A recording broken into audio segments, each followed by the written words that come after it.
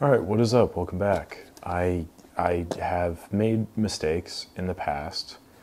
I've brought them before you, explained myself, tried to seek some kind of retribution, I guess, through public accounts. And this could also be kind of considered a mistake initially. It was late one night, many months ago, and I thought, hey, that looks like a cool camera. So I bought it.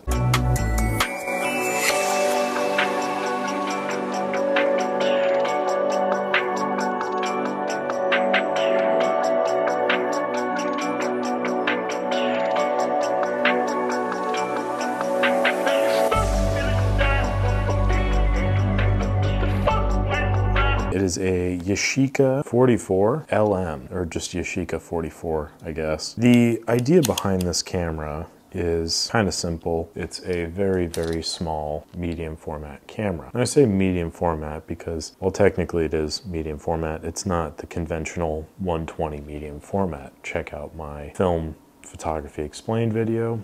But I kind of break down medium format as 120 film or 220 film. The spool size being 6 by something. 6 by 6, 645, 6 by 7, 6 by 8, 6 by 9. You get the picture. This is not that. As you can tell, it's considerably smaller. This camera uses a different film stock called 127.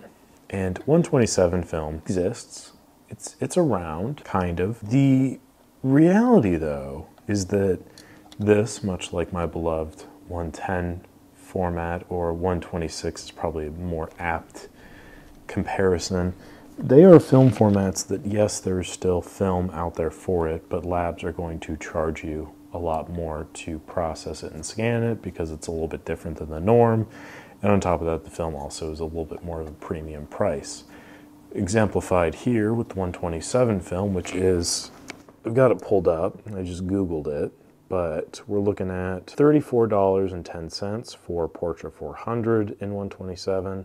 Gold 200 is $27.26, and some black and white is $17.99.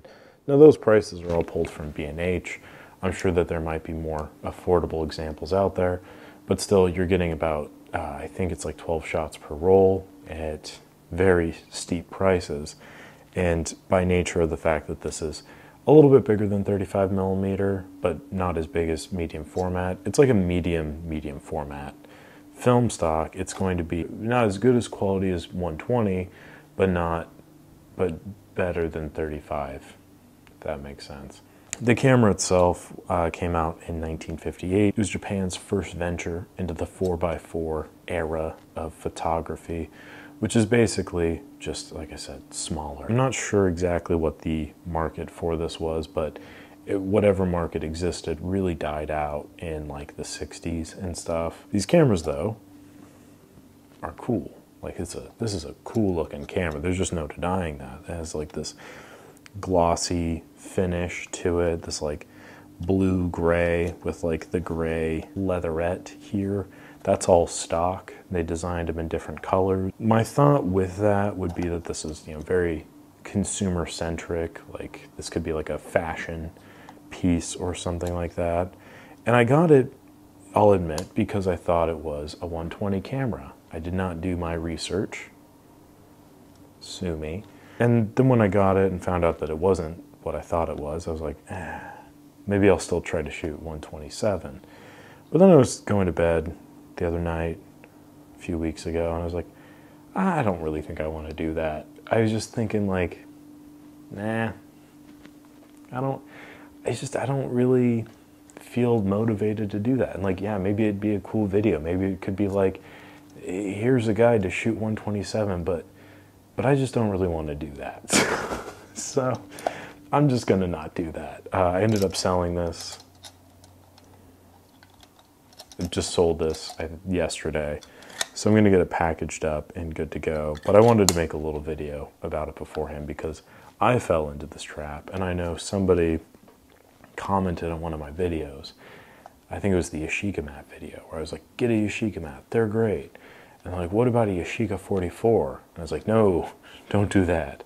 I mean, you can if you want to, but I do think, arm yourself with the knowledge that this, as cute as it is going to cost you more in the long run than the Yashica mat, because 120 is just much more prolific, much more variety of film, easier to shoot with, a lot more consistent, I would think.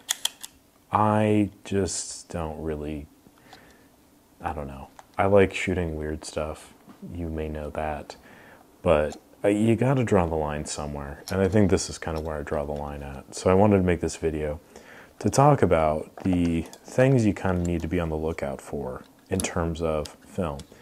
You can see here, use 127 film only. I'm sure there's probably a way to try to cram 35 millimeter into here, blah, blah, blahs.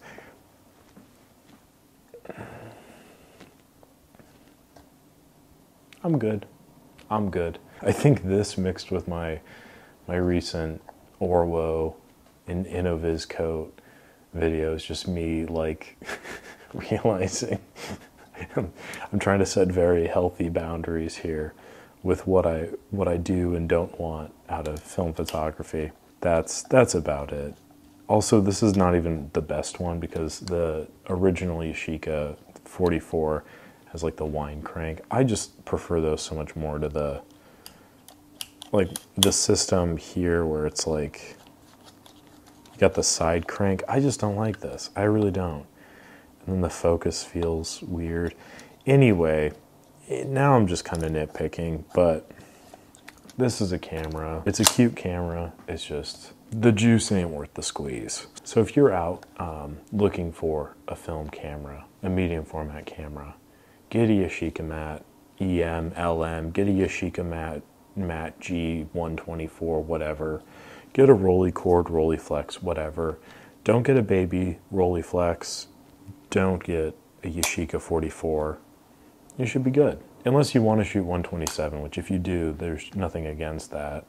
It is going to cost a little bit more in the long run, and it's a little bit more gimmicky in my mind. Especially like 4x4 is an interesting size negative, but if you're going to post it online, there's really no notable difference between that and 6x6, other than you telling people.